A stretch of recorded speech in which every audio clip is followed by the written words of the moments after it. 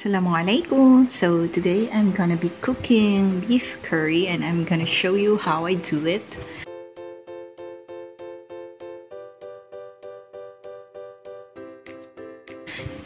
First, the ingredients. Of course, the beef. Slice it so thinly so that it's easy to cook.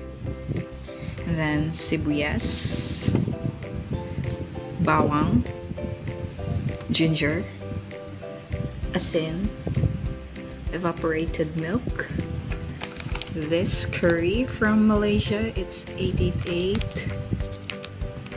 Yeah, this tastes really different than what we have in the Philippines, so I like this better. Then patatas. Of course, I forgot it here. Kailangan din natin ng sugar. So heat your pan, and then I forgot also to mention that you need oil for this. I'm just here waiting for the pan to heat, and then I'll put the oil, konti lang, just to saute this. Yan, may oil na and mainit na siya, so lagay na natin this 3. But this one goes first, second, then third. Add the garlic, and the next ginger, then the meat. So added the meat na. Medyo pinapatagal ko rin muna yung meat. Pinapalabas ko yung oil niya para mag-mix din sila with the oil nung kanina. Nung sibuyas kanina. And then afterwards, by the way, I only used like 1/4 kilogram of meat kasi dalawa lang naman kami ng husband ko nakakain. So, yung Alaska Evaporada is I'll use just a half of it. After this, I'll put the Alaska Evaporada and then yung 888 na. Then afterwards, ito naman. Kasi matagal din naman mag-cook yung beef. So, okay na yun.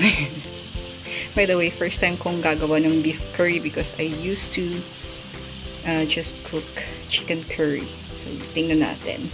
So, I've added the evaporated milk na. I changed my mind. Inubos ko na siya, guys, kasi mahilig ang husband ko sa sauce. Tapos niyan, lalagay ko na to. Just, I think, depende kasi sa taste na gusto mong i-achieve. Kung gaano karami ang ilalagay mong ganito. So, ako, wala talaga akong exact na measurement. Pareho din sa asin and sa asukal. Depende sa taste namin ng husband ko eh. So, I can't give you exact measurement. So, to taste na lang. Bahala na kayo mag-add. So, andyan na yung patatas, guys. And, I'll let it simmer for about 10 to 15 minutes. And then afterwards, ready to serve. Yay! That's beef curry for me. This is catered to my taste and my husband's. So, it might be different for other people, so depende na lang yun sa taste nyo. But this is how I cook it for my little family. So, ayan, luto na siya.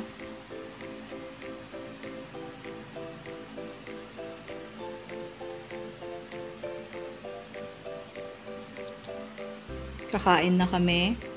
So, curry, the rice, and then for dessert, we have Doha dates or local delicacy called panganan. So, yan. Yay! Thanks for watching. Till next recipe.